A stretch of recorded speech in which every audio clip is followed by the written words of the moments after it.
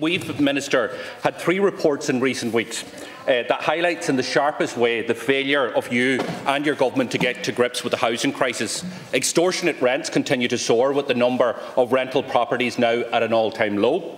Off-the-wall house prices that are up again, beyond the reach of ordinary workers and families, and the scourge of homelessness now is returning to the shameful pre-COVID-19 levels. And we now hear that your targets for housing are under serious threat due to spiralling construction costs.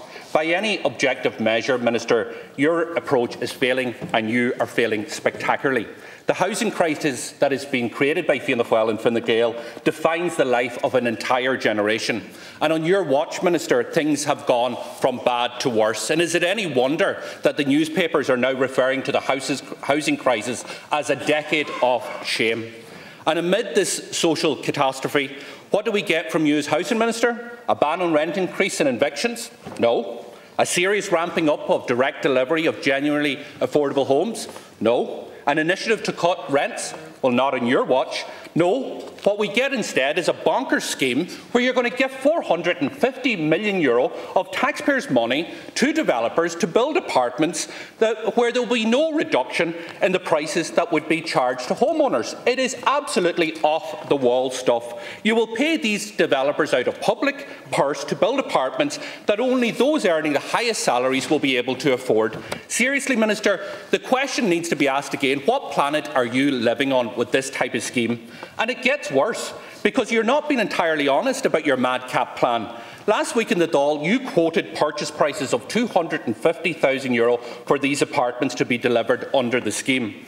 However, according to a non-published document that has been circulated between developers and the housing agency, the anticipated open market value of a 1-bed apartment is €320,000, a 2-bed is €390,000, and a 3-bed is €445,000. So, Minister, where are you getting the €250,000 that you told the Dáil last week? All you have to do is take a look at daft.ie. Apartments for sale in this city of Dublin command average prices of between €400,000 and €500,000. That's on your watch. And why are you raising the hopes of people who are looking to buy a home when you know that your scheme is only going to dash those hopes once again? The truth is, Minister, that your scheme won't deliver affordable housing for people. Isn't that the truth? You know it, we know it. Why don't you tell the people straight?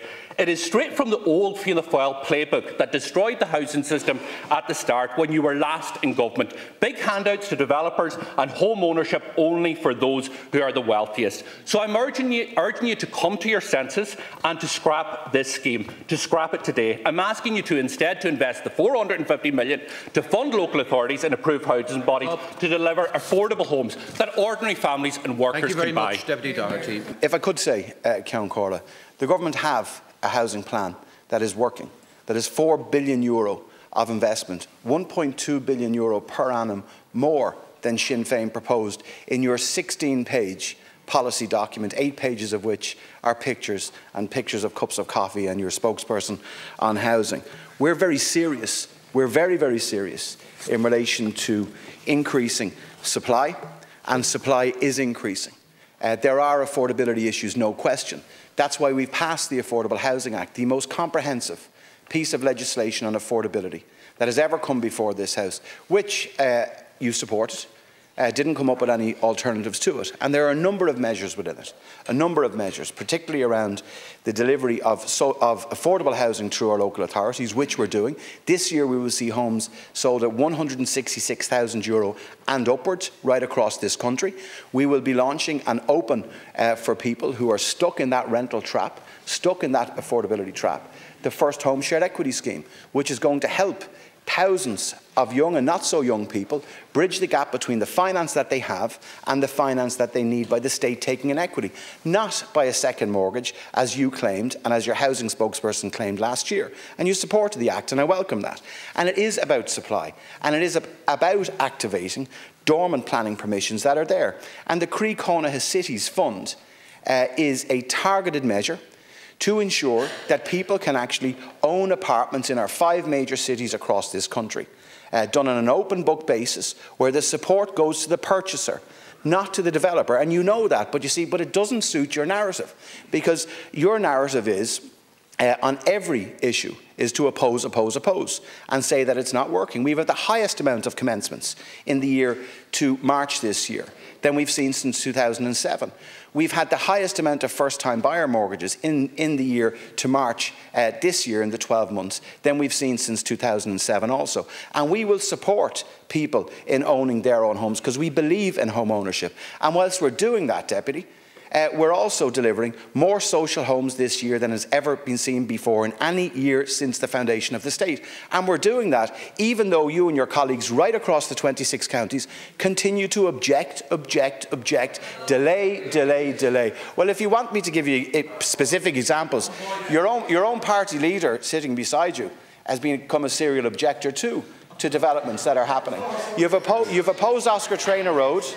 You oppose Ballamastone, 253 social, 253 affordable homes, and yes, some private homes too, because let me tell you something, private ownership is not illegal either, okay? So you've opposed that, you've opposed Oscar Traynor, okay, you've opposed O'Devany Gardens, any scheme that comes forward, up, Minister, because you do not want to see progress. We have a plan that will work. Time is up, please. Thank you, Minister, enough of your spoofing.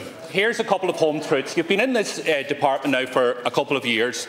House prices are going through the roof. Entire generations locked out of home ownership. Under your watch, rents are spiralling out of control. In many counties, they're increasing dramatically, which means people are falling into homelessness. And homelessness now is nearly back at record levels. That's your plan, and your plan is not working. Here is the confidential document that you haven't published about Creeconia, and it is not about reducing the market value for the buyers. €445,000 for a 3-bedroom apartment? What planet are you living on? Which families and workers out there, ordinary people, can afford that amount of money? And who do you write the cheque to? You write it to the developers, €144,000, straight out of the playbook of Fianna Fáil, right back in the times of the Galway tent. We know who your plans are working for, but they're not working for ordinary families and workers. They're not working for renters. They're not working for the generation who are locked out of home ownership. What you need to do is come to your senses, scrap that plan, invest the $450 million into local authorities, approved housing schemes, and build affordable homes for workers and families. Thank you very much, Deputy Doherty. Minister, the Minister now without interruption, please. Well, Angus, try to help yourself. Try to restrain yourself if you could. The reality of it is, look, at every juncture on this, you've tried to distort what the truth is. This is a targeted measure to support home ownership in our 5 major cities, where the support, I'll repeat it again, goes directly to the homeowner. Goes directly to the homeowner. And, hey, look, Pearse, try to calm down a little bit. Yeah, well, look, I have this. By the way, that document is not a secret document. We published all of the details on Creeconia online. Your housing spokesperson didn't even know that last week when he questioned me and asked me where the document was. So you need to do your homework, and maybe you need to do a bit more homework. Because what this is, you're opposed to build to buy. We know you're opposed to build to rent, even though we need more rental properties, but we need a balance between ownership, and we want home ownership, and we want apartments where Hold on a second. If you just let me respond. You mightn't like the answer, so don't shout me down. I won't be bullied by you. I'll be allowed to speak. Well, look, there's a track record there that you mightn't want to talk about. But what I'm saying to you is this. You're opposed to build to rent, and now you're opposed to build to buy. Thank you, Minister. And I asked the question, what are you actually for, Pearse? Very little. You don't want... Sorry, Pearse, it's patent. Well, look, there's really no point in even trying to respond when you keep interrupting. Yeah, well, unless this happens on a regular basis, and that's fine. Yeah. The proof is in the figures in commencements. That's what's happening. There's improvements happening. We're not there yet at all, and we know that, but we're being honest with people. Don't try to distort the truth, Pearse. Don't.